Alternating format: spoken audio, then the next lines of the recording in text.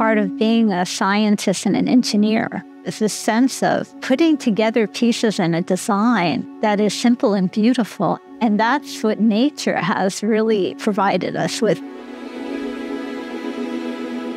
Energy needs to be captured fast. If we want to study something that fast, we need something even faster. And the only way to do that is through light.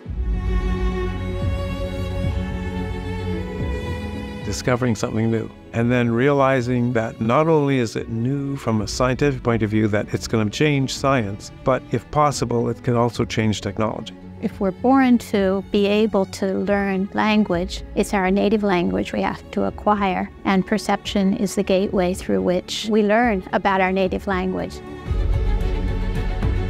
You have to have a thick skin in biology or in any field where you're putting yourself on the line. You gotta do something bigger than just you. You gotta do something that's so meaningful, will have a big impact. The future of tech is incredibly exciting right now. I like to believe that technology is actually making our lives much better, much more productive, and much more enjoyable, and that's what I view as success. The ability to create something new that has a specific function. It's like working with a puzzle, and you're thinking to yourself, how can I build something that will actually address that need?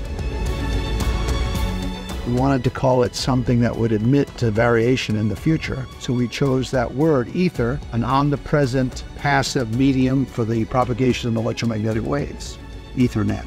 We can take a jug of specimens, extract DNA from the jug, and read the species in it. And that's what science is all about, making things that were absolutely impossible possible.